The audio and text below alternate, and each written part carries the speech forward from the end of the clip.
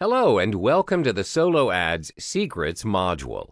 This module will help you with everything that you need to know to generate your traffic via solo ads. So how do solo ads work? Well, solo ads work in a way where it's a form of advertisement sent out to an entire or a portion of an email subscriber list. The rule is you're purchasing your intended audience or targeted traffic in the form of a mailing list. Your main goal is to drive them to your landing page. You may also purchase solo ads to promote an affiliate link. When you purchase a solo ad, the emails sent to your audience are very specific and dedicated emails. The emails are focused on a particular niche or area, depending on the product or service advertised. You usually purchase your targeted audience or intended mailing list via a solo owner, where they have already established their own mailing list in a specific niche. You may also contact an ads broker who acts as an agent for this business, just like how a property agent works. When you choose to purchase your list through any of these two channels, always bear in mind that the lists are dependent on the market or niche. You need to scout around to ensure you're dealing with the right broker where they provide you with your intended audience. Different markets have different solo ads brokers. Do not waste your resources by making the wrong choice. This kind of transaction is also made available through Facebook Solo Ads Group. It can be a public or a closed group. In a particular group, there will be solo ads brokers or vendors as well as the buyers. The brokers advertise the lists that they sell. Meanwhile, the customers who purchase the lists can publish testimonials on the group's page. Therefore, the members of the group will get direct feedback, and this will enable them to weigh their selection of lists. Examples of Solo Ads Facebook groups are as follows. 1. Solo Ads and Funnel Clicks Market.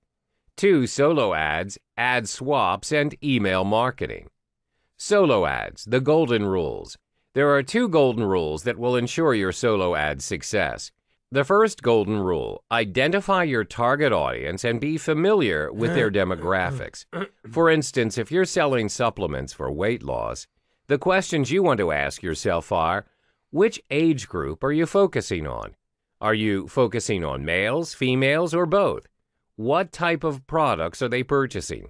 What sites are they interested in and looking at? It's important to identify these factors as it will aid you in being more specific towards your advertisement goals. After you've identified your target audience and you find a mailing list that works for you, remember to keep going 2 times bigger than your previous round. For instance, if you purchase 50 subscribers on a list and it works for you, continue with 100 subscribers the next round. Continue to do the same each round until you've accumulated your ideal list for your advertisements. Always remember to not drastically go for a huge solo ad to minimize risk and maximize your return. The strategy is to scale it small and go bigger each time.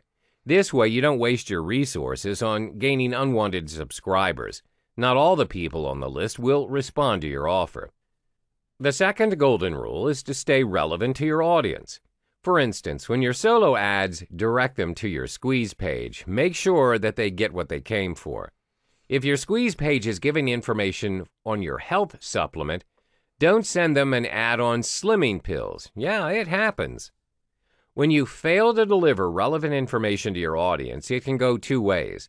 They will either hit the unsubscribe button or worse, report you as spam.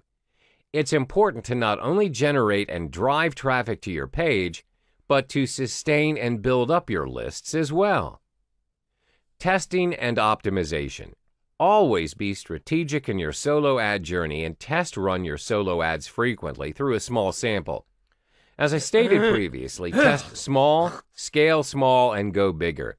For instance, when you have found a particular mailing list that suits your market and the sample size is 100,000, what should you do? For the first run, you should try only to take 10% of the solo ad block, which means you select 10,000 lists from the entire block. This gives you the chance to track your progress and observe your performance. You are able to identify if the solo ad is in fact the suitable market for you. If it didn't work out the way you planned, devise a new plan and improve. Most important, you are not taking a risk you can't afford to handle, as you are scaling it small. When you figured out your game and set up your game plan, my suggestion is to gradually increase your solo ad by 10%. Don't scale it up drastically. Remember, consistency and sustainability are always the key.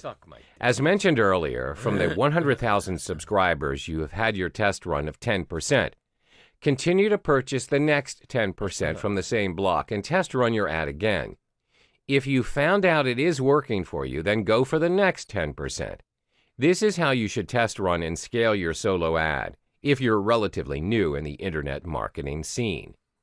Keep going and increase your momentum by 10%. Once you've got the hang of it, it's smooth sailing from there.